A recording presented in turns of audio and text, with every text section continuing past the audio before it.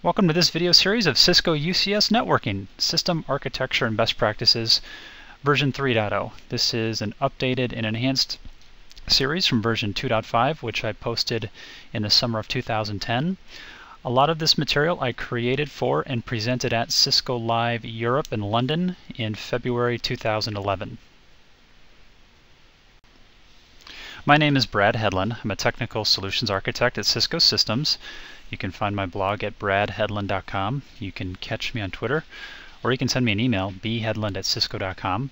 If you have any feedback or comments on this video series, feel free to shoot me an email or leave a comment. Would love to hear from you. Thanks.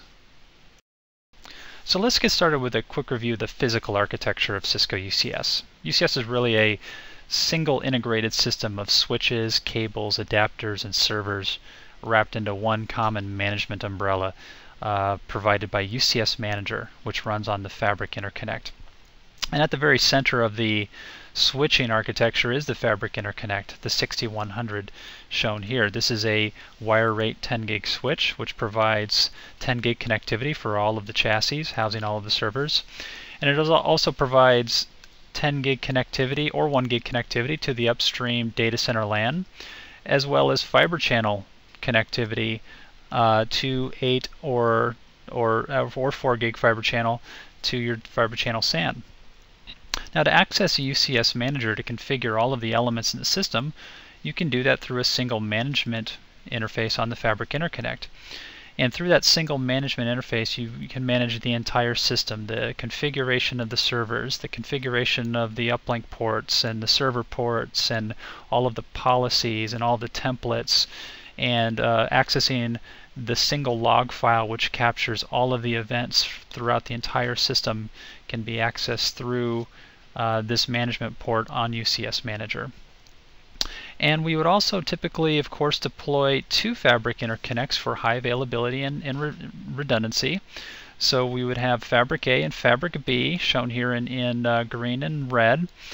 And to create that cluster interconnect, we use a special cluster link between the 2 Fabric Interconnects. And these are just point-to-point gig links that are used solely for creating this highly available cluster, for synchronizing the configuration between the 2 fabrics, for synchronizing state information. There's never any data traffic that would ever flow in that cluster link. It's not in the data path at all. It's just in the management and configuration plane. Now, we can have up to 20 chassis today connected into a single UCS system. And in each chassis, you can have half-width blades or full-width blades. And each blade can have a adapter on it, or multiple adapters if it's a full-width blade. And that adapter is dual-ported with 10 gig traces that swing from one port to Fabric A and another port to Fabric B. And the fabric extender that these adapters connect to are really just logical extensions of the Fabric Interconnect they're connected to.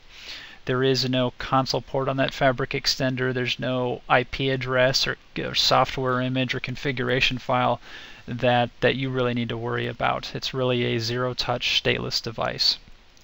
And as I said, the current supported chassis limit today is 20 chassis. That will grow in the future. That's basically just a support limit. It's not really a hardware limit at this point. And there's a couple of new things in UCS today that are not shown here. There are appliance ports where you can take a NAS filer and connect it directly to the Fabric Interconnect, and there's also storage ports where you can take a storage array such as an EMC or NetApp array and attach it directly to the Fabric Interconnect. I will cover that in subsequent slides. You can also connect rack mount servers as well now to this in addition to blades, and we'll cover that next. One of the new capabilities with UCS with version 1.4 of UCS Manager is the ability now to take a rack mount server, a Cisco rack mount server, and connect it directly to the Fabric Interconnect and manage your rack mount servers much the same way, in fact exactly the same way that you are also managing your blade servers in the blade chassis. So all of these rack mount servers here would be managed through that management port through the same UCS manager interface on the Fabric Interconnect as you were managing all the blades with. So really providing a form factor independent stateless computing. So if you were going to take rack mount servers and decide to connect those to the Fabric Interconnect, this is how it would be done. You would take the CNA ports on that rack mount server. Here I've got a rack mount dual ported. This could be the C200 series or C210 or C250. These are of course Cisco rack mount servers. And I would take that physical port on the CNA and link it directly to the Fabric Interconnect on a port defined as a server port. Now I'm not done yet. I need to create a management plane for this as well, because currently this physical port on the CNA is for data traffic only.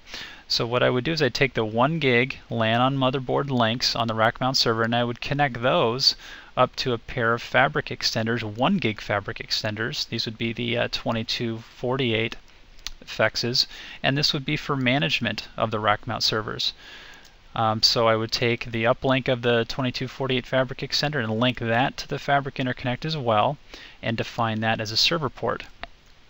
So what I've done here is I've created a management plane for rack mount servers for up to 48 rack mount servers, because I've got 48 1 gig links on these 2248s. So one other thing here too is that the fabric extenders for the management plane for your rack mounts deducts from one of your supported chassis counts. So remember I said earlier you can have today 20 chassis connected to a single UCS system. So when I connect this fabric extender, that deducts from one of those chassis. So I could have 19 chassis with blades, and then I could have one really pair of fabric extenders here for rack mount servers, and that would get me at my 20 supported chassis count.